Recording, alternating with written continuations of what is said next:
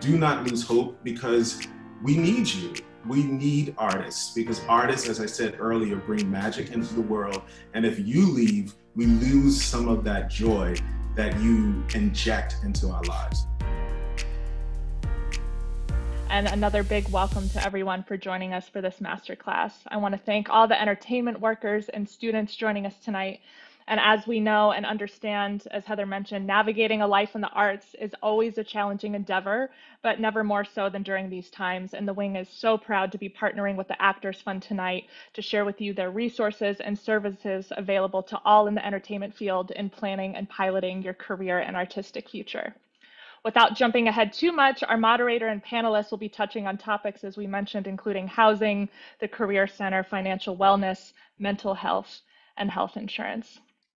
And now I'd like to introduce our moderator for this evening, and I welcome him to join me on screen, Mr. Lee Perlman. And as Lee comes on screen, I'm going to talk a little bit about him, because we couldn't think of a more perfect moderator for this insightful discussion, as Lee is not only the treasurer of the Actors Fund, but also our vice chair and compliance officer at the American Theater Wing. Lee is the Greater New York Hospital Association's executive vice president and chief administrative and financial officer after serving 37 years as president of their for-profit business arm. Lee devotes significant energy to nonprofits related to healthcare, education, and the arts, and serving on several boards, including the Actors Fund and the Wing, some of which I'll include and highlight are the Ronald McDonald House of New York, the New York Convention Center Operating Corporation, as well as co-chair of the Berkshire Theater Group in Pittsfield, Mass. Thank you to Lee for being here and guiding us through this conversation. And now I'd like to welcome all of the panelists from the Actors Fund to join us on screen, and it's my pleasure to hand the masterclass conversation over to Lee. Thanks, Megan, and welcome around the country and around the world. This is going to be a special evening because I really get to do great volunteer work, and it's very rare that my volunteer work gets to intersect so beautifully, and tonight it intersects absolutely beautifully. I know everybody is struggling, and Megan and others have said how people have struggled. What we're going to talk about tonight is really the sunlight and the safety net and the support system that exists through the Actors Fund. You know, New York seems to be a very lonely place when people come to New York, when people come to LA, when people come to other parts of the country. But there is a family. And one of the great things about the Actors Fund is if you don't know them, they are family. You're all adopted. By being on the Zoom tonight, you're all now official members of our Actors Fund family. But more importantly, there is substantive knowledge and substantive help that we're going to hear about tonight. And I really hope everybody gets chances to ask questions. There can be follow-up. But the most important thing is that we have expertise at the Actors Fund, and no one in the middle of this pandemic should feel alone. And the last thing I want to say before we get started is a lot of people are probably questioning whether the arts is for them. Is this the moment to be in the arts? Because this is just a really, really confusing time. And this is not the time to divert yourself from your passion. Life is about passion, and there are very few people who get to pursue their passion. What I really want everybody to do tonight is say, we have an extra safety net, and that safety net can help us protect our passion. Do not move away from your passion. We are going to be back in the theater business again, as Heather said, and when we are all back together, there is going to be an appreciation for the arts like never before, So with that, what I want to do is introduce Barbara Davis, who is our erstwhile Chief Operating Officer. She really is the person at the Actors Fund who kind of does everything. And I can say that because the CEO is not on the Zoom. And we'll make sure he doesn't actually get a copy of the Zoom. But Barbara's job, she really oversees everything at the Actors Fund. And when you hear about the whole menu of things, it's really quite a job. And she navigates a great team of people. You're going to get to meet a few of them tonight. We have a whole other team of people you're not going to get to meet tonight. But the most important thing she does is that she has grabbed an organization and brings compassion and love to everything she does. And we are so proud of what we do at the Actors Fund, and you'll hear all about it tonight.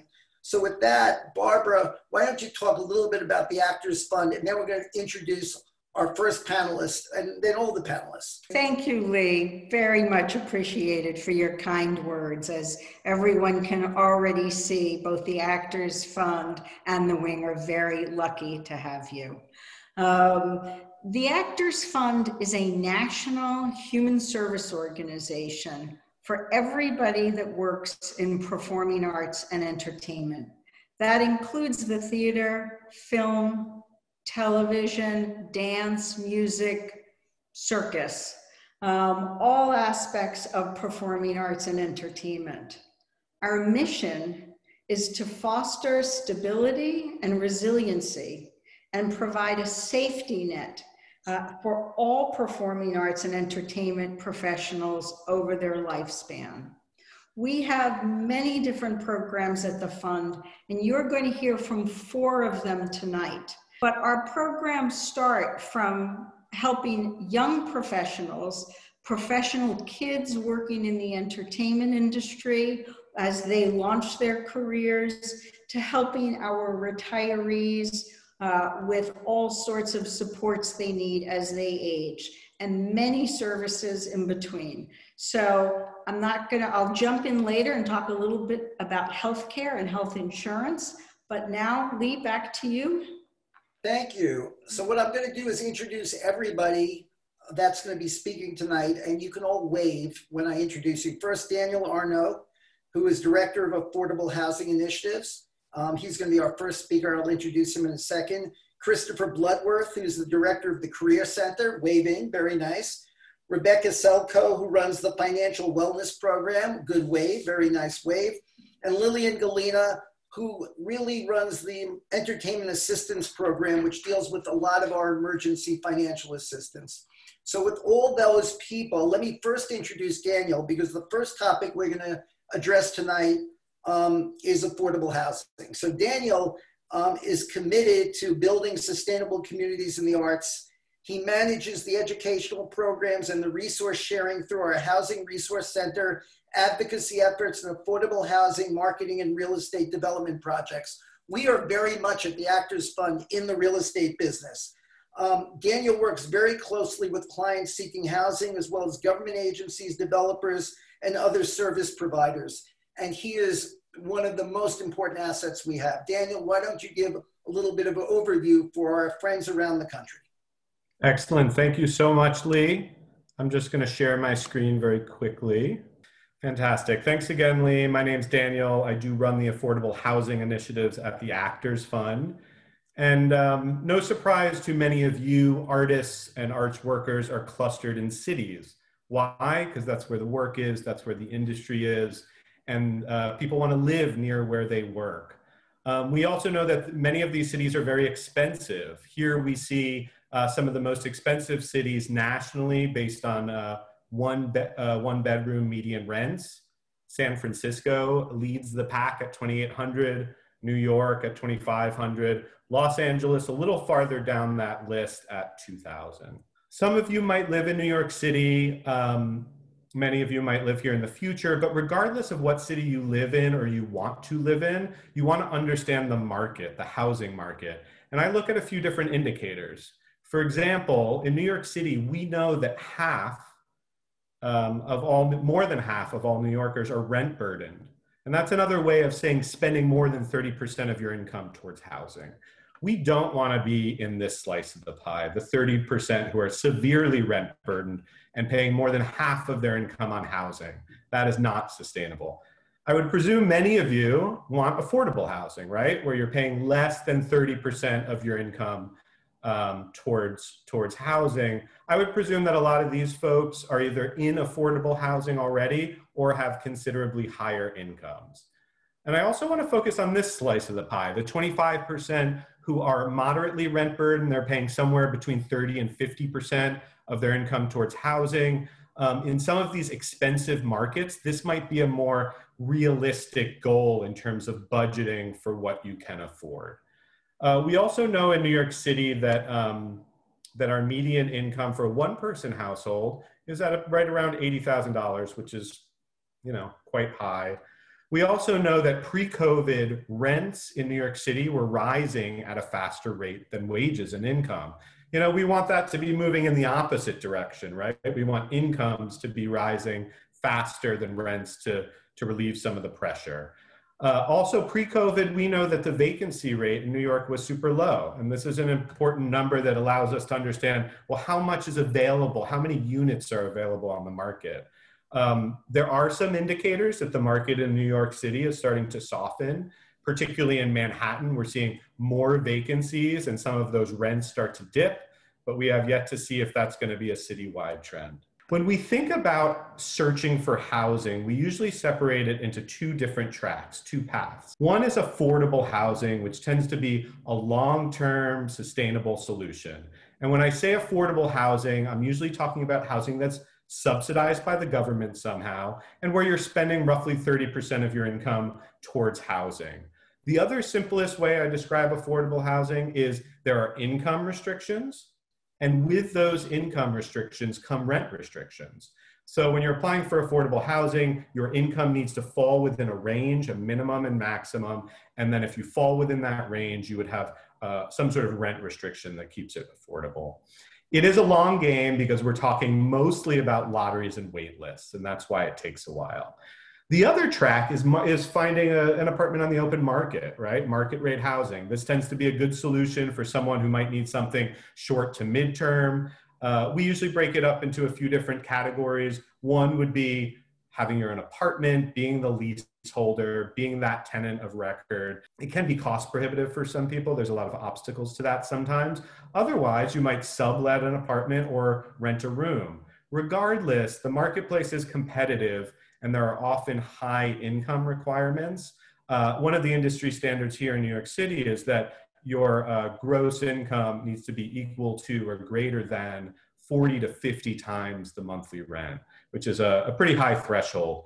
Sometimes if you can't meet that threshold, you might need a guarantor, which is someone who would legally pay your rent in the event you can't. To dive a little deeper into affordable housing, the first question is always for whom and at what affordability level. So there is affordable housing for folks at a range of income levels, usually described as low, moderate, and middle. The biggest challenge for folks in our industry is assessing your income for eligibility. All of these programs are based on annual household income, and many of us in this industry have incomes that are fluctuating, that come from many different sources, that might be hard to verify. So this is a big challenge, and we at the fund do a lot of work and programming around helping you understand smart methodologies for assessing your income. What you can do right now is start to get organized with the required documents to verify your income. You'll need to do that now when you're filling out an application, but you also have to do it during game time when you're called in for a housing interview. The documents I'm talking about are tax returns and pay stubs and bank statements, even Venmo, Zelle, all those services. They're looking at all of those statements for income too. You also need to know where to apply, where to search and apply for housing. We're lucky that in New York City, we have a centralized website called Housing Connect, where you can apply for all new rentals, re-rentals, even home ownership opportunities. Most cities don't have a centralized hub like that. We do programming in Chicago and Los Angeles, and it's a little more tricky there. One national tool is the HUD Resource Locator. And this is a website. It almost looks like Google Maps. You can type in Brooklyn, zoom in, see all the existing affordable properties, click on them, get information on the management company, and perhaps request an application by phone or email. So check out New York City Housing Connect if you're interested in affordable housing in the city, or the HUD Resource Locator for national resources. Pivoting to market rate housing, which again, more of a short to midterm solution, you still have to assess your income and figure out what you can afford. And then once you do that, the next question is, well, where can you afford to live? And we want you to be a educated consumer in the marketplace. So you can research what those average and median rents look like in communities across the cities that you're interested in living. You can also hit the pavement, right? Walk a neighborhood, understand what it feels like to walk around there, how it's connected to transportation, where the community assets are. And you also want to expand your toolbox of resources. There are so many online tools. There are extensive listings of apartment opportunities. There are listservs. There are Google groups and Yahoo groups. There's also roommate finding services. But find the online tools that are the best fit for you and make sure that you frequent them so you're not missing opportunities. Regardless of where you land, you want an agreement in place. That might be a lease, which offers, I would say, the strongest tenant protections. It might be a sublease if you're subletting. Alternatively, even if you're just a roommate, you want to have a roommate agreement in place. This will get you and your roommate on the same page and hopefully create a more healthy living environment. You also should know your rights, right? There's really strong tenant protections in a lot of cities across the country. For example, here in New York City, we have the rent stabilization law, which gives you the right to renew your lease and protects you from large rent increases. But do the research and know what your rights are so that you're protected. In these expensive markets, you need to prioritize. Right? We generally think about this in terms of good, cheap, and fast, right? For example, if you need something good and fast, you're going to pay for it. Or if you need something cheap and good, it's going to take a while. So spend some time thinking about what your priorities are and where the compromises might be. Through our Housing Resource Center, we have a lot of resources. A lot of them are focused on New York City, but we're growing our programs in Chicago and LA and nationally. Please join us for a seminar if you're interested in navigating housing in New York City. You can see some of our offerings here. We also have an online housing bulletin board, which is almost like an internal Craigslist. You can find room rentals, sublets, some long-term housing, but check it out and share it with your friends and family and colleagues. We also offer one-on-one assistance for specific things. You can learn more about that by attending our seminars. And we have a growing portfolio of properties, as Lee mentioned. We have two exciting projects in the pipeline. One is the Hollywood Arts Collective in Los Angeles, 151 units, all affordable. Also in New York City, we're working on a project at 705 10th Avenue on the west side of Manhattan. Some of our existing properties include the Palm View in West Hollywood, the Schermerhorn in Brooklyn, and I'd like to focus on the Friedman residence. This is on West 57th Street in the heart of Manhattan, 178 units for a mixed population, definitely including people who work in the performing arts and entertainment community. Really wonderful amenities in this building. I do want to mention it is shared housing, so you would have a roommate, but you would have your own lease. You can see a little bit here about what the rent is and also what the income eligibility is, both the minimum and maximum. And there couldn't be a better time to apply. We're in the process of replenishing the wait list. We have a few vacancies. So if you think you're a good fit, simply visit actorsfund.org, click on Services and Program and Housing, and navigate to the Friedman Residence landing page. And I think on that note, thank you all so much. You got my email there, and I think we might see if there are some questions. Daniel, let me ask the first question. You know, I don't know everybody knows what's going on right now in New York, especially Manhattan, but there's really been a change in the housing market immediately in Manhattan, and there are something like 16,000 market rate apartments that are now available. And it seems that the market in New York is going to significantly change by a significant percentage, at least for a period of time. Don't you think that, you know, for people watching around the country who are worried about when should I try to come to New York, for those who want to come to New York, don't you think this might be a good time? Don't you think that the real estate opportunities now are going to be plentiful because a lot of people have left New York? Isn't this the time to think about it? I would say yes. If you have a housing plan and you have stable income, I think it might be a good time, particularly in Manhattan. I think what we're describing, some of the dips and the increase in vacancies, is definitely in Manhattan, where we saw a lot of people who might have left the city. We're still kind of seeing how that is playing out in other boroughs and other communities across the city. But again, I think if you have a housing plan, if you have some income stability, since the rents are starting to dip in Manhattan, this might be a good time. We're going to come back and ask Daniel some more questions later on, but I want to make sure we get through everybody first, and we'll take it from there. Next, I'm going to introduce Christopher, who I introduced before. Wave again, Christopher. He's director of the Career Center of the Actors Fund. He is a dynamic personality who really has a passion, an incredible passion for this thing called careers in the arts. He's worked at a lot of very interesting places. I'm not going to go through all his bio, but I will say, I'm going to read the last sentence on his bio because I happen to like what it says. He's a writer, photographer, podcast host, and he's most importantly an avid mentor to several young adults throughout New York City, which is probably the nicest thing that could be said about anybody. But Christopher, why don't you give us some sense of what we're trying to do in career planning at the Actors Fund? Thank you so much, Lee. And thank you everyone for joining us tonight for this robust discussion on the Actors Fund.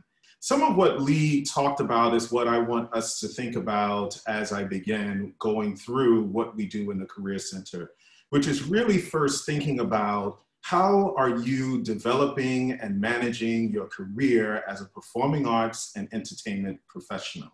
This is a really important thing that we have to do in order to prepare for some of the natural occurrences that happen within the arts every day, right? So we can look at the pandemic as something that is extraordinary, but something like this happens within people's careers on a frequent basis within the arts and entertainment in terms of looking at gaps between employment. And that is the real reason for the Career Center. We help people begin to think about how they're developing and managing their career as they're moving through their career. So who we are. So we are career development and management experts dedicated to fostering stability and resiliency in the careers of arts workers. That's who we are. We are master career counselors, master employment specialists, and our goal is to help you begin to figure out how best to organize your career. What do we do? So through our services, we help arts workers identify additional interests and strengths, and I'm going to talk about that a little bit more in a bit, tie these interests and strengths to a need in the marketplace, which is super important, while at the same time leveraging your industry skills into opportunities that connect to your overall purpose. That's what we do. It sounds a little bit complicated, but when you're working with us, it's extremely easy and seamless as a process. How do we do it? We create a culture of learning through a combination of group and individual support, specialized trainings, and community events. But more importantly, why do we do it? Our long-term goal is to upend the starving artist mindset through the use of proven career development and management techniques customized to fit the needs of arts workers. So that's the most important piece that I want to emphasize, is really leaving behind this idea of the starving artist. A lot of times art workers get into a space where they find themselves dealing with housing, as Daniel said, struggling to balance their budget and make ends meet, as Rebecca is going to talk about. And as a result of that, having unrelenting stress that comes about as a result of some of the natural occurrences that happen inside of the industry, as Lillian will speak about. So that's why we do it. We want to really help people begin to move away from the idea that you have to struggle as an artist, because that's simply not true. So let's talk about why the struggle exists by examining some of the natural challenges that exist within the industry. One is the work is episodic, and we know this. Within the arts and entertainment industry, you're going to find times when you are working and times when you are not working. There will be times when you're in between gigs, right? You just finished the show, you're in the process of auditioning for a show, you get the role for the show, but it doesn't start until 6 months later. What are you going to do in between that time to balance your budget and ensure that you're able to keep your apartment and your lifestyle as you have it, right? So work is episodic. Competition is fierce. One of the things about life as a performing arts and entertainment professional is that you're constantly competing against many of the people who are on this call, for example, right? And competing against many of the people that you went to school with. And so recognizing that competition is fierce means that it's going to take time before you end up in a space where you actually have income coming in. Pay is low, especially when you're just starting out. And this is something that a lot of people struggle with because of the gaps in between employment and the time in which it takes sometimes for people to land the higher paying gigs. You really need to figure out how you're going to make everything work. Success is difficult to measure and sustain. And this is a hard one. If you're in a traditional career, or if you're an accountant, if you are successful because, within 2 years later, you're making 3 to 5% more than you were when you started. If you are in the business of being an accountant for 10 years, you're likely have gotten a promotion and you're making significantly more. Within the arts and entertainment, because you're moving from gig to gig, it's difficult to measure success because you may be on Broadway 1 year and then you may be at a local theater 4 years later, right? And then the pay differentials kick in as a result of that. So success is often difficult to measure and sustain. Also, there's unsatisfying work alternatives, which we hear a lot about in the Career Center, and that people are having to do things that don't bring out the best of themselves as they are working in their sideline or day jobs. And also there's a lack of balance, and that your work-life balance and trying to organize all of these things is complicated by the ebb and flow of a life in the arts. So I want to stop here and think about this career framing. I am a fan of the prose poet Khalil Gibran, and he has a great book titled The Prophet. And in The Prophet, he speaks about work. And because, as Lee mentioned, I'm very passionate about work and thinking about how we work and why we work, when I saw this line that work is love made visible, it hit me. And it hit me because all of us on this call know what it means to work in a space where we do not feel the love for what we're doing. We've all experienced that at some point in our lives, where we were doing something that did not feel as if it was aligned with who we truly are. And as Lee mentioned early, when he started this conversation, for artists, you have already tapped into love made visible. Right? When you decided that you wanted to be an actor, when you decided that you wanted to be a musician, when you decided that you wanted to be on the stage, you were connecting love to work. And when you're on the stage and when you're acting and when you're doing your thing, you can see and feel the ebb and flow of love in what you're doing.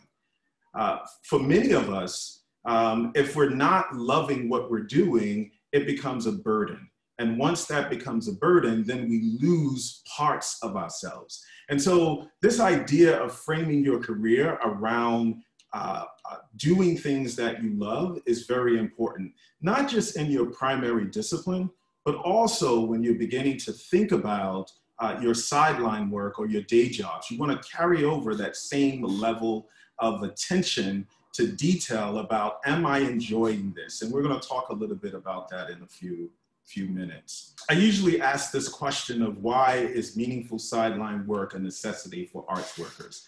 And I italicize in bold meaningful because there's a little bit of built-in bias there. And the bias is, I personally believe that it is important for artists to develop meaningful sideline work. And you might ask, why? Why, Christopher, do I need to think about this? And it kind of attaches to what I was talking about earlier, in that if you do something that you do not love, it drains you. And because I happen to believe that arts workers, artists, actors, musicians, comedians, etc., are some of the most incredible people in the world who inject magic into the world by what they do. For me, I think it's so important and critical that we preserve that magic and we don't allow the pain of doing something that you don't love or don't like or don't enjoy to drain you of your energy and your zest and your love for life. So for me, this idea of meaningful sideline work is really about helping to prevent burnout, and it's about helping you stay connected to your most important work, which is your primary discipline. And so the idea of thinking about not just getting a job, but getting something that connects to you is what we do when we're talking about work at the Career Center and the Actors Fund, and also for sustaining you as you begin to work through and move through your career. So there's a couple of strategies that I'm going to talk about now that's going to help you begin to think about how to offset some of those natural challenges that I mentioned earlier. And so there are three strategies that I'm going to talk about. So the first strategy is really to establish a portfolio career. And that's an intentional mix of opportunities based on preferred skills, interests, and values that offer flexibility, freedom, and financial support arts workers need. One of the things that Lee was talking about earlier when he was reading off of my bio is all of the varied tasks or things that I do. That's an example of a portfolio career. So at the Actors Fund, I am the director for the Career Center, and I am a social worker, and I get to do amazing work by working with arts professionals every day throughout the year. It's the best thing that I love to do. But I moved it, but I'm also a photographer and I'm coming to you now from my studio here in Brooklyn, right? So I am a photographer because I love photography as well. And I'm also a podcaster. So this part over here where you may see a little bit of carpet, that's where I do my podcast, and the carpet and the felt is really to tamp down some of the sound, right? But all of those things are things that I enjoy, that offer me an opportunity to bring in multiple streams of income so that I'm able to have the flexibility and freedom to do more of what I love. So that's the first strategy, is to get you to begin to think about, what do you love? What are you interested in? What skills do you prefer using? And do they connect with your values? Because that is going to create for you what we call meaningful. Our second strategy is to discover your end, right? So in the Career Center, we define work as a concept that describes all of who you are and all of what you do to connect your purpose to earnings, right? And so looking at work in that context, you begin to understand that, oh, I'm trying to find more of who I am and more of what I'm trying to find more of who I am and what I do, and how that relates and connects to my purpose. And purpose can be replaced by what Lee was mentioning earlier, which is your passion, right? What is your passion? What is your purpose? And how can you connect all of these things together? And so, and from an arts worker perspective, includes interests and activities that elicit significant satisfaction and meets a market need. And that market need is important because it's not just about having a good idea, as we often tell our entrepreneurs. It's about having an idea that connects with the things that people in the world want and need. And so you want to connect my photography and my podcast to what a need is in the world because that connects you more succinctly to meaning, and also to the meaning that other people are looking to seek, looking to find. And the third strategy is commit to a career life plan, right? What you have to do here is establish a continuous process of identifying and reassessing your needs as it relates to work. And the thinking behind the continuous process is that you are going to ebb and flow in your life as an arts professional. And Rebecca is going to talk more succinctly about how that impacts you financially and how to manage it financially. But in terms of career, if you're on Broadway, like I mentioned earlier, you're going to be making one income. If you're playing in a local theater, you're going to be making another income. And so you have to look at, what are my needs now? And how do I connect my needs now to the type of work that I need to be doing now? So a properly implemented plan will require some sacrifice, because you're going to have to ebb and flow along with your career. But successful arts workers rely on courage, openness, and flexibility to new options to navigate the challenges of a performing arts and entertainment career. So that's a really important part to consider as you are developing this plan. And so I'm going to list off just a few things that I think that you all should think about to get started in this. The first thing is to ask yourself a couple of questions, which is, am I happy with my current financial situation? All right. How much am I willing to sacrifice to deny and or improve my current financial situation? These are two important questions to begin to think about, so that therefore you can frame the need, the financial need that you have, and the income that you need to bring in from your additional streams of work, right? How much time am I willing to devote to supportive work? This is something that we ask people to think about, because depending on where you are in your career, you might have more time or less time to commit to additional work. But it's important for you to think about where you are and what you're willing to do in, as you're developing your career. How will this new work impact my creative artistic endeavors?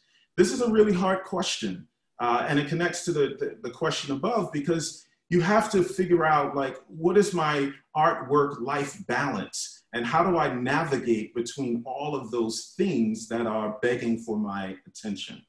What type of work am I willing to do, able to do? This is important because you don't want to get drawn into something that may not necessarily be skills that you like to use, right? So if you're not someone who is great with numbers, you may not want to get a job as an accountant, right? You may want to find something else, right? So, or you may be someone who's really great with numbers, but they burn you out after you do it for a little while. So you may not want to do that as a result of that. And does meaningful sideline work matter to me? Again, I mentioned earlier that that's an inherent bias that I have, but I want you to figure out, does it mean that is meaningful what you need?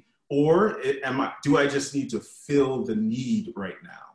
And finally, am I willing to accept and perform work that conflicts with my values? This is super important for people to think about, because depending on the products, the services, et cetera, that an organization has, it may allow for great success, or it may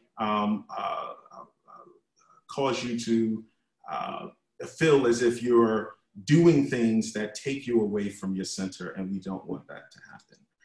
And so the final points that I want to really highlight here is, after you've taken that step back and asked yourself those questions, begin to create a plan, right? Challenge ideas, patterns, and behaviors that limit you. And this is so important, because as you're moving through your career, you might believe that I'm failing. I'm not as good as I thought I was, because I'm not landing the gigs that I thought I wanted to or needed to land in order to feel successful. Or if I have to take on sideline work, it means that I failed as an artist. And those things aren't true. And you have to begin to challenge those ideas, patterns, and behaviors. You want to brainstorm ideas for career alternatives, and you want to discuss them with people that you trust. And this is super important because a lot of times we may discuss it with people who are not truly fans of our career choices in the first place. And those people might say, give up on the arts, do something else, you know, remove yourself from this, it's too unstable. You know, you want to discuss this with people that you trust that can offer you the advice that you need to help you in your career. You want to also learn as much as you can about your new career interests, right? You want to invest in labor market research. You want to do things that's going to allow you to deepen your understanding of what it means to do that work, right? And you can do those things by conducting informational interviews, which is essentially talk to someone who's doing what you're interested in doing and find out if it's good for them, right? And to also see, would I like this, right? To learn more from people doing the work, right? Shadow professionals in your field of interest, right? See if you can spend a day with someone doing something that you think you want to do and see if you like it. And you also want to develop and commit to SMART goals. And SMART is an acronym for specific, measurable, attainable, realistic, and time-bound, right? Because that is going to keep you on course to achieving the plan that you've set out for a holistic career.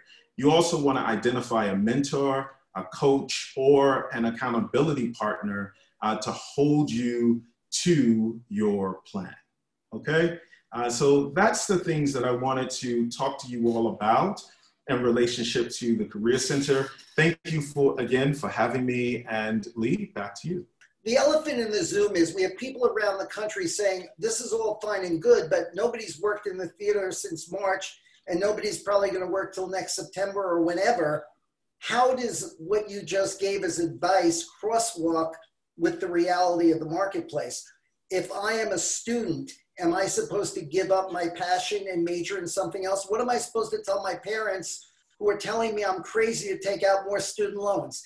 Try to put for our viewers some time context of where this moment, this tragic moment of the pandemic fits into the lifeblood of a career. Yeah, this is a really, really complicated moment. And, you know, I've been racking my brain trying to find the right way to describe what's happening in the world, and specifically what's happening to arts workers in the world. There's a statistic out that states that right now the unemployment rate for arts workers is 63%. Right, so that's a significant number, right? 63%. And we're also looking at, this is the longest Broadway has been dark since the American Revolution, right? So this is the longest stretch of Broadway being dark since the American Revolution. What I want to really emphasize here is that this is not a time to give up. This is a time to really dig your heels in and begin to figure out what's important to you, but not just why it's important to you, right? If you understand your why, if you understand why you chose a career in the arts in the first place, you knew that it came with some hiccups. And this is just an extraordinary long hiccup that's happening right now. But I want people to begin to realize that this is a time where if you're not performing or have an opportunity to audition, this is a time to write. This is the time to meet with some of your colleagues and your peers and figure out, what can I do? What can we do right now? Can we put on a Zoom performance? Can we do something on YouTube that's going to allow people to see us? Can we write our first script during this time, right? But at the same time, I think in terms of making ends meet, I think this is the time that you begin to, I really do believe, about having your and. I have an and here, so therefore I can emphasize the importance of your and. But this is a time where you begin to think about your career holistically and implement some of the other things that are important to you. So if you enjoy teaching, you may be an actor and a teaching artist, or an actor and something else, a photographer. Dive into other things that are connected to your interests, but do not lose hope. Do not lose hope, because we need you. We need artists, because artists, as I said earlier, bring magic into the world. And if you leave, we lose some of that joy that you inject into our lives. So please hang in there. Christopher, that is a beautiful answer to that question. Just a beautiful, stunning answer to that question. And he didn't know I was going to ask it that way. And that was a beautiful answer.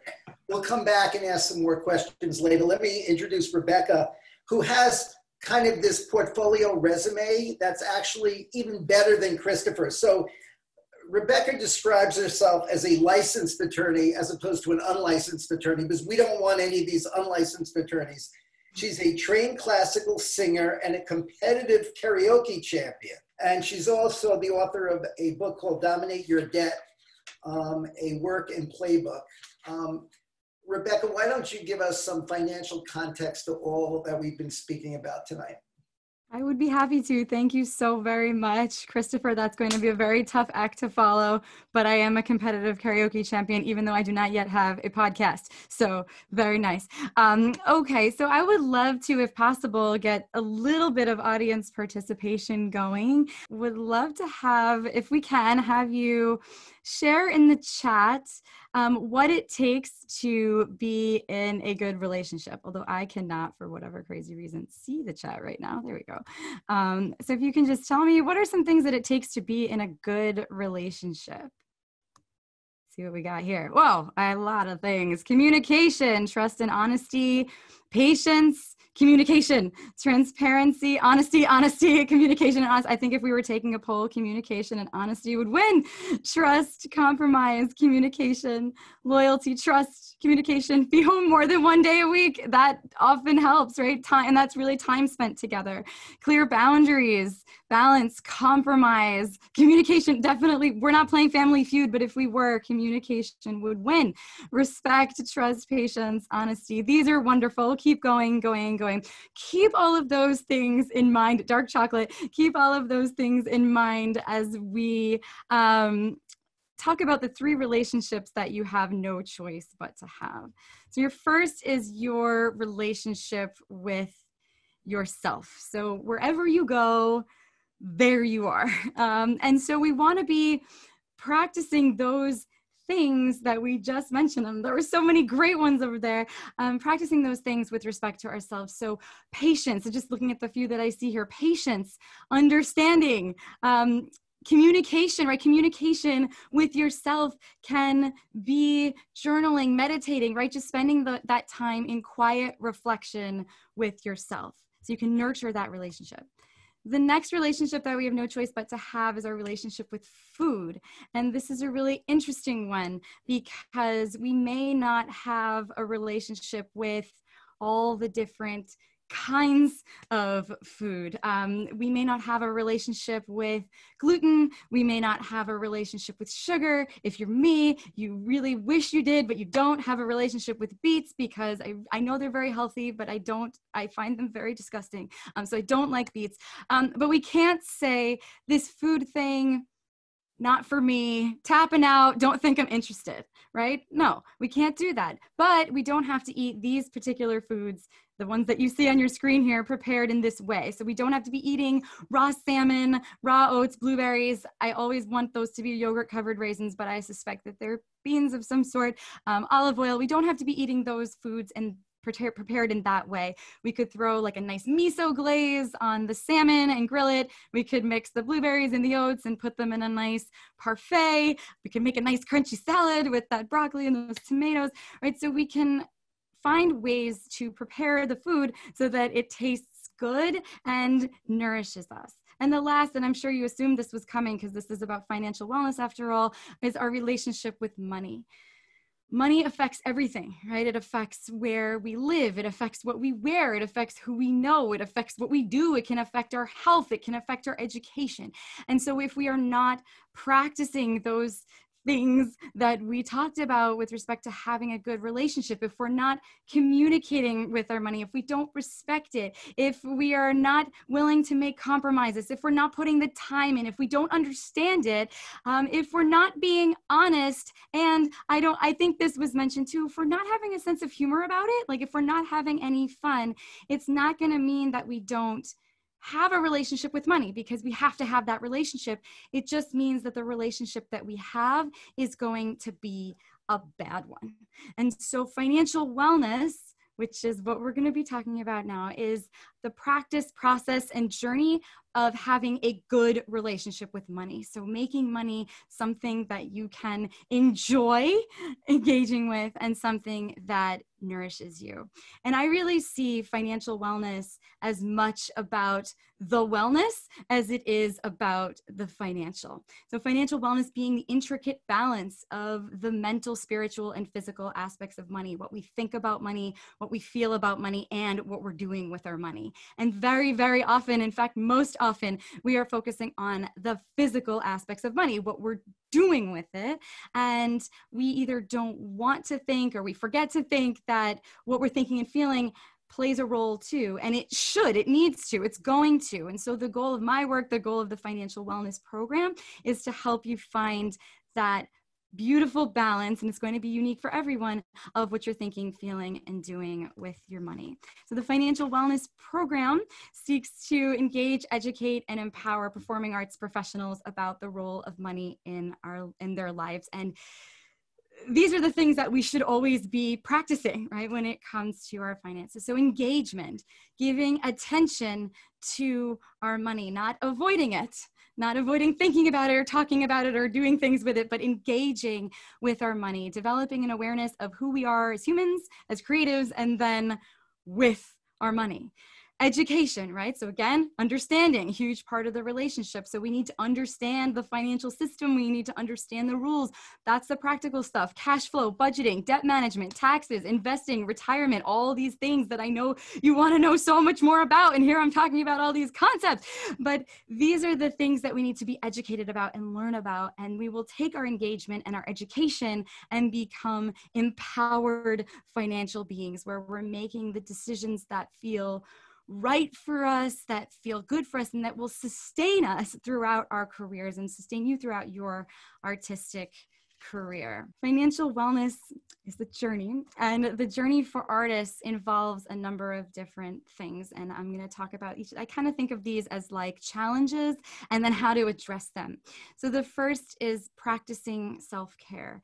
Dealing with your money is a way of nourishing yourself, and it is a way of building your career. So I loved how Christopher talked about your career as being the and bringing in the passion and bringing in the love. I'm going to take it down a couple notches and say that when you decide that you are pursuing a career as an artist, then you are deliberately intertwining money and art, right? So you can do art without trying to make money at it. You can do art without being a professional. But once you say, I'm pursuing a career as a performing arts professional, or I'm pursuing performing arts professionally, then you are deliberately deciding that you are intertwining the money and the art. And so having this relationship, engaging with your money, nourishing, building your career, is going to help you go farther and do better. The next is understanding the upsides and the downsides, and Christopher alluded to a lot of these. So there are a lot of upsides too, and I'll get some audience participation going again if I can find the chat, which keeps disappearing on me. Oh, there we go. So some more things. What are some of the upsides about a creative career, or what are the upsides for you? Wins, new projects, making connections, fulfillment, transformation, purpose, fun, magic outlet, adrenaline rush, passion, freedom, fulfillment, educating people, telling stories, paid to do something I love, this amazing community, the ability to do what you love, storytelling. I'm going to stop, but keep going because this is really nice, right? So many upsides to being a creative professional. And the downside is exactly what Christopher talked about, is this, right? And this is my interpretive dance. I'm not a dancer, for variable income, right? That roller coaster of income. Now, financial stability is possible, right? It is possible as a creative professional, but it's not part of the package. Like, it's not what you're signing up for. You can create it, but we can't expect it. And I feel like that sometimes gets presented like a little bit of a downer. Like, how dare I? Like, I'm so lucky to have all these wonderful things that I get to pursue, and I get to get paid to do them sometimes, or most of the time, or even all of the time. So how dare I acknowledge that there are downsides to this career? But there are. And so we acknowledge them, we work with them and not against them, and not thinking there's something wrong with me because I haven't figured this out yet. To do that, we need to establish systems. And I hear this all the time. I can't plan. I can't plan because my income is variable. I don't know, so I can't make a plan. And I will challenge that assumption and say that it is because your income is variable that you must plan. Right? Because if you know, roughly speaking, what you will have made by the end of the year in January, then you can get away with being a little bit lazy about your financial systems. It's great for everyone, but you can get away with it. If you earn variable, episodic, multiple streams of income, then you have to have these systems. And to help you with those systems, we need to set concrete goals. And I don't need audience participation for this one because I know what the answer is. If I ask all of you, how many of you would like more money, right? Woo, me, everybody, right? We all want more money. So if what I did was then said, okay, Megan, give me all of the email addresses of everybody who is attending tonight, and I'm going to go on Venmo, and I'm going to Venmo every single one of these people a penny after this workshop, right? Well, now you all have more. Look at that. I delivered for you. I gave you all a penny more, but that's not what I meant, Rebecca. Like, I didn't mean a penny. But what did you mean? Did you mean $50 more, $500 more, $5,000 more, right? We need to know what those numbers are. And knowing the numbers makes it much easier for us to make the decisions. We can't control all of the outcomes, but we can at least make the decisions that will lead us in the direction of what it is that we want most. Managing your team. So what we don't want to do, well, we don't want to do two things. The one thing we don't want to do is think, I have to do this all myself. I can't trust anyone. The other thing we don't want to do is trust other people to manage our money for us with no oversight, right? Trust them to do the right thing. And we're just like, like that money stuff, like they handle that. I don't really deal with that. We want to stay involved. So I'm thinking specifically about taxes and financial advisors. So those who might help you with investing or wealth building, and even bookkeeping, right? So we want to stay involved. We don't want to micromanage, but we want to stay involved. And that usually means just asking good questions, knowing enough about what you don't know to be able to ask, and then trust that the answers that you're getting are either good ones, or you trust your gut, the answers are not good ones, and you need to get more information or find someone else. And finally, staying in conversation. It's so, so crucial to have a supportive community around financial wellness. I know this is changing somewhat, so maybe one day that I ask who has had a class in financial wellness at some point during your formative years of education, and most people will raise their hand. Nowadays, when I ask this, maybe I get 2 or 3 people in a room of 100, right? So if we haven't taken a class in financial wellness, one thing that we do know is that we shouldn't talk about it. Right? Money is a taboo subject. And because it's taboo in our society, it's easy for us to think everyone is blank except for me. Right? So we need to be in conversation about it and cultivate supportive communities. So now I am going to completely shift gears and talk about the practical. So that was a lot of the wellness aspects of our finances. Now I want to talk about the practicality of this. We can always chart a course from point A to point B. We can always do it. That's one of the things that I like best about debt. Well, I don't like debt, but I like teaching about debt because it's a solvable problem. So when it comes to our finances, we have to figure out what our point A is and what our point B is, because to use geography as an example, whether you are in Paris, you are in Hoboken, or you are in Sydney, right? You can be in Paris, Jersey, or Sydney, Australia. There is always a course that you can chart to get to, let's say, the Empire State Building or Times Square, right? There's always a course that you can chart, but you have to know where you're starting from. If you're in Paris and I give you directions to Times Square from Hoboken, it's not going to get you there. It's not going to get you there. So there are 3 steps to this. And it starts with looking at our expenses. Looking at our expenses is foundational, and it kind of goes against what traditional budgeting might have you do. So if you read kind of a finance guru's book about budgeting, they'll usually tell you to start with your income, right? Look at your income, make sure that everything that you spend fits within that. And then you give up on budgeting because you have no idea what your income might be. And you say, I can't do budgeting. Budgeting's not for me. So we need to start with our expenses. Budgeting can be for you if you start with your expenses. And so earning, taxing, debt management, retirement, investing, all of those things are built on this foundation. So first we need to look back at what has already happened. So we look at our fixed expenses and regular expenses. What has been happening with respect to our bills? These are the things that are the same each month. Rent, Spotify, Netflix, student loan payments, all of those things tend to be close or the same amount every month. So what has been happening? Then we look at our variable expenses, our flexible expenses. These are things that you do on a regular basis, that you spend on a regular basis, but the amount is going to vary. And sometimes it varies a lot. These are things like groceries, takeout, transportation, entertainment, personal care, all of those things. And then lastly, and this is what will derail your plans if you don't look at it, is looking at your periodic expenses. These are things that happen maybe once or twice a year. It can include a big purchase that you planned for. It can include a big purchase that you didn't plan for. It can be a small purchase. It can be an emergency. Union dues, laptop headshots, and dental bill are all things that could be considered periodic expenses. So we need to look at what did happen already. And I get pushback on this. Well, it doesn't matter because what I'm going to do going forward might have no bearing, but we have to start somewhere. We have to know what our point A is. So we start with what has been happening, and you can look at anywhere from 3 to 12 months of your history in these areas. And then from there, once you have all of that and you've computed your averages for all that, what your average spending is in those areas, we look at what we would like to happen. So this is where you get to set targets and goals, but they're going to be grounded in reality. They're going to be grounded in the numbers that are real for your life and not the numbers that are real for my life or Lee's life or Christopher's life or Barbara's life. It's not those numbers, it's yours.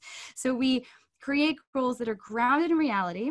And then we simply, and I'm simplifying it quite a bit, but we simply track and compare, right? So we'll look at what did happen, what we want to happen, and then, okay, what is happening and how is that comparing to what I said I wanted to happen? And when we have these concrete goals that we've set that we can achieve, that prevents us from just chasing a lot or more, right? It helps us focus quite a bit.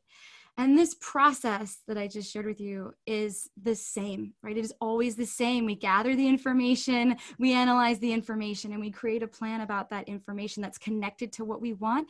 That process is the same no matter what the numbers are, no matter what the plans were and how much they may have changed.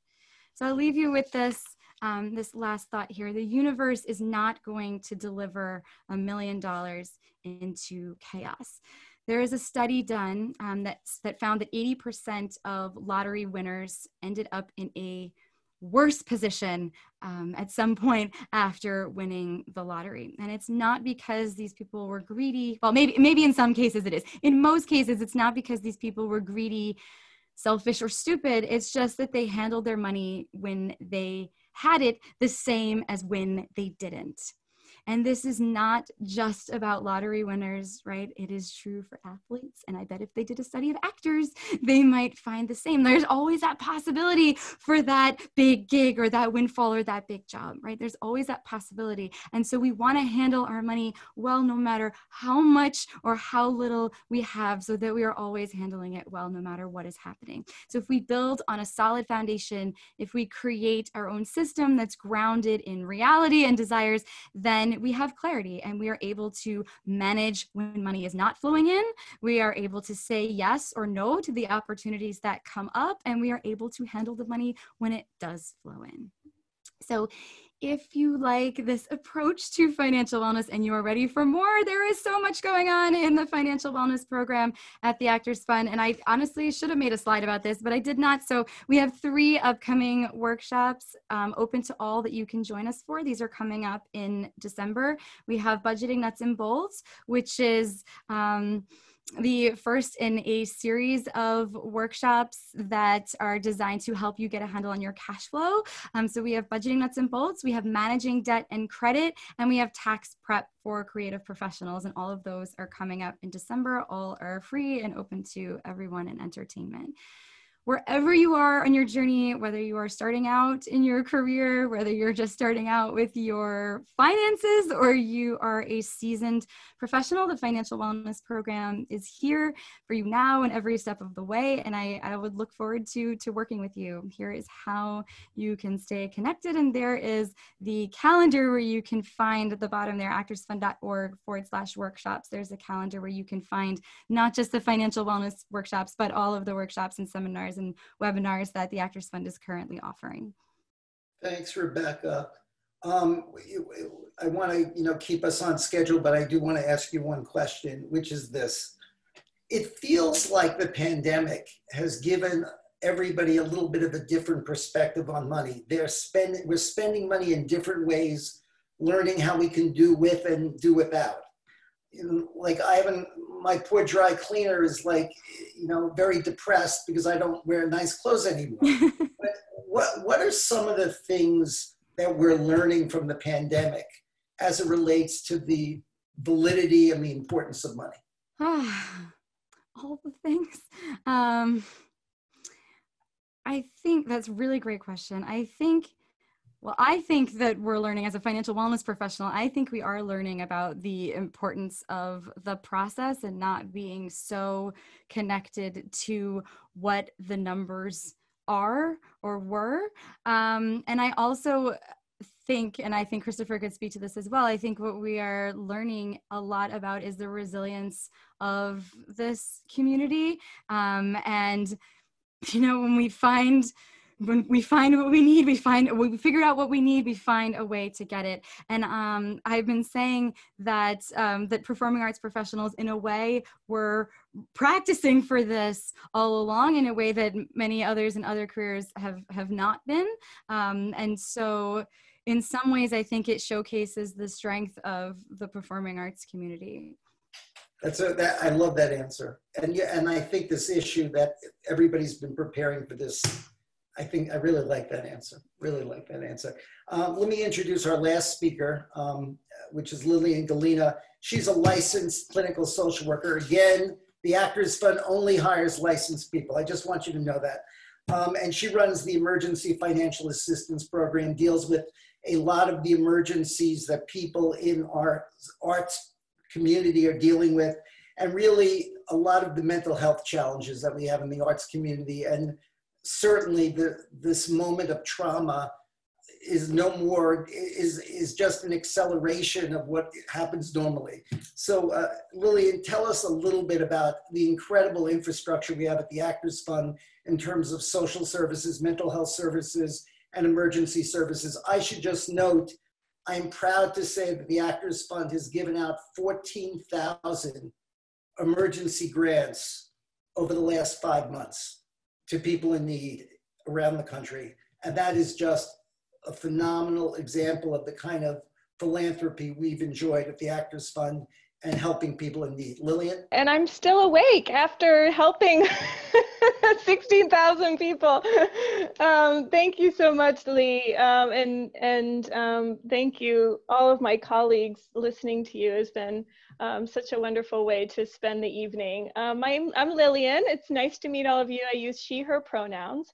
So our mental health program at the Actors Fund really is there for any professional in performing arts and entertainment that's having a hard time, that's hoping to connect with supports, and whether that's in a group or individual, or just want a lay of the land when it comes to mental health, and or is facing some type of crisis. So we're there in those situations too.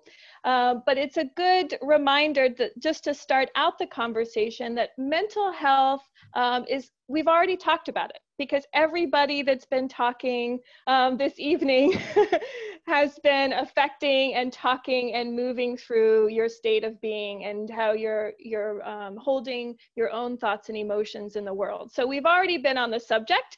We don't have too much time left, but don't worry, because it's been covered on many levels. But I do want to do a check-in. I know Lee said that you're now all of our adoptees, so I want to check in with all of my new folks. So this is something that we do oftentimes as counselors, is we want people to take a moment to just reflect on themselves. So I'm going to ask you to think of one word, just one word, and really see if you can do it if you're tempted to type in more than one word that would describe your state of being in this very moment. It doesn't have to be an adjective. It can be a noun, an object, a color, a feeling, anything at all. So just take 2 seconds. You can even close your eyes if you'd like. And what is a word that might come in? And if you feel comfortable, go ahead and put it in the chat there, so that we see a little bit where people are. And this is a wonderful way to check in with yourself throughout the day. It's also a wonderful way to then know if you need anything, depending on the word that pops up for you, right? So this is a great clue in. So think about the word that popped up for you, and then think about what you might need as a result. So check-ins with yourself are great, and now I have a little bit of a better idea of where some of us are at. Mental health is health, just as we were talking about. And it's really based off of how our brains have come to learn and understand our place in the world, and how the world affects us. And it's really interesting because, we can't see our brains.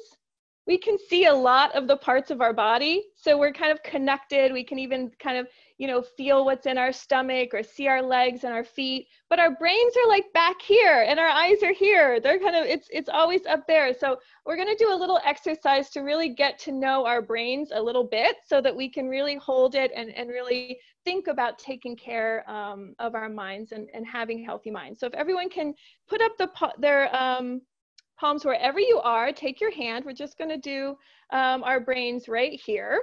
And you're going to just make a fist. Okay, so you have your fist. Your thumb here, you're going to wrap it around here, and it's going to like sit right there. So a little down low. Okay, and you can look at it, and this is actually a little kind of model of your brain. Okay, kind of looks brainy if you scramble your fingers a little bit, right? So this is your brain here. You've got your frontal cortex. You've got your brain stem here, your limbic system that travels up under here. And then this thumb here is your amygdala, and it lies right there at the base of the brain, and it falls right under this frontal cortex. And that amygdala is where we have our emotions. And those emotions happen to be the same place where our survival mechanism lives. Interesting, right? So we have those two things together. And then over those things, making a nice little hood, is our gray matter, is our frontal cortex. It is our reasoning and our rationalizing and our understanding and our being able to go back in history and what we've learned. And so those are all working together. And when we're under stress or when we're experiencing anxiety, this amygdala is the one that's signaling that there's all kinds of problems and issues. And so it gets heated. It gets warm and warm and warm. And then our rational brain, our reasoning brain, the frontal cortex, says, ooh, I got to lift up. I got to disconnect because this thing is really on fire and this thing is warm. Some of you might have heard the term flip your lid, right? When all you see is red, or and that might be associated with anger, but it's really just when your survival mechanism kicks in, right? Some people fight, they experience anger, some people flee, some people freeze. And all that is that frontal cortex is offline. And they do brain scans. There's no activity. Our gray matter goes gray. There's nothing happening there because our amygdala is activated.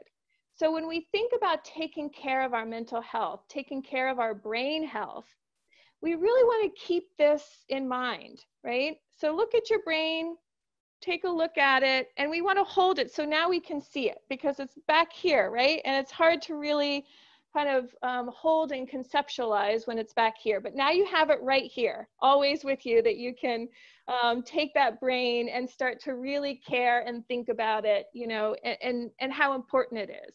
Because we're going to talk a little bit about really reducing anxiety, especially during these times, is really about keeping this amygdala, this hugely important, vital part of our brains, cool and calm, and in a space where our brains can stay connected and be complete. So that's the brain in the palm of your hand. Keep that in mind. Because when we think about brain health, we want to think about that balance. And Christopher and Rebecca both touched on this idea of it is challenging to find balance in this unique, wonderful, fabulous, terrific, terrifying industry. And so when we think about balance, I like to think about, if you can put in the chat, what is like your favorite meal? When you think of your favorite meal, go ahead and put it in there. I know I have several, but I'm going to go with spaghetti and meatballs probably because I think that's what's waiting for me after this Zoom. So go ahead. I have Chipotle. Excellent. What else do I see? Rice and beans with red stew, ramen, pasta. Excellent. Oxtails. So if we take our favorite meal and then we pick our favorite element out of that. Okay, so what if, for instance, for the rice and beans, our favorite thing about that meal was the beans, right? Oh, they're so tasty, they're so wonderful. Oh, okay, you love those beans so much, you get all the beans. And that's all you get. You just get the beans, right? That's your favorite, that's what you're devoted to, that's your thing. If it's your ramen, if your favorite thing is the broth, and you had to take all those other things out of the broth and you just had to have the broth, suddenly it wouldn't be very balanced, right? It wouldn't be a complete meal. And what often happens, and I think it's part of, you know, how the industry has been set up, is that it's almost like the industry says, if you love us enough, if you love this industry so much, you'll just want that and nothing else, right? You won't want the noodles and the pork and the egg in your ramen, right? You'll just want that broth if you're that devoted. And the reality is we need all of those elements in our life. And that's really the mental health. We need all of those things to put back on our plate.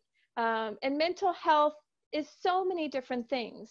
We often think of therapy as one unique way, as the way to get help with mental health. Mental health is our brain and it's all over. So we really can think of mental health in a much more balanced way through friends, supports, communities, hobbies, workshops, everything in life, walks, journaling, everything in life is therapy, I like to say. Don't want to be out of a job, of course, as a therapist. But therapy is so much more than just talking to someone, and talking to someone can absolutely be part of that. So I would say, you know, there's so many supports at the Actors Fund, so go to actorsfund.org and take a look or give us a call, absolutely. And one thing I think that's particularly important in these times is people, such passionate and capable and high-functioning individuals in the field have their to-do lists and their tasks while they may be out of work or have less work. Please do not forget that you need to schedule joy. Joy should not be a reward system. If you can ask yourself right now, honestly, do you use joyful or pleasurable activities as rewards for jobs well done? I'm asking you perhaps to kind of loosen up on that, because that can be a challenging road to go on. You're setting yourself up a little bit, because our brains need a balance of joyful activities, of pleasurable activities. Okay, someone says guilty as charged, absolutely. we need for our brain health, for this little brain that you've got that's working so hard to stay balanced and to stay connected, we have to prioritize pleasurable, enjoyable moments and activities. Life does not give enough of them to us spontaneously. So I'm asking you, the task I'm leaving you with, and you can put it in the box, is what are you going to do tomorrow, first thing, as part of your to-do list? So if we can flip the idea of joy and pleasure not as a reward, but as an assignment, as a necessity, then we're going to be better off keeping this beautiful brain of ours cool and calm and able to navigate such tumultuous and challenging times that we've been facing. And I could go on, but I'm going to stop there for time. I think to end the evening, I really want to call on Barbara Davis, who honestly, you didn't hear her speak a lot, but you really did hear her speak a lot, because the 4 people who spoke are all a reflection of her and the work that she does in supervising all of them. So, so you did get to hear her speak. But Barbara, why don't you give us some final comments for the evening? Thank you. Thank you, Lee. The one thing that we didn't talk about this evening that I'm just going to mention here is the Actors Fund's Artist Health Insurance Resource Center. So many of you who are students are still on your parents' insurance or on school insurance.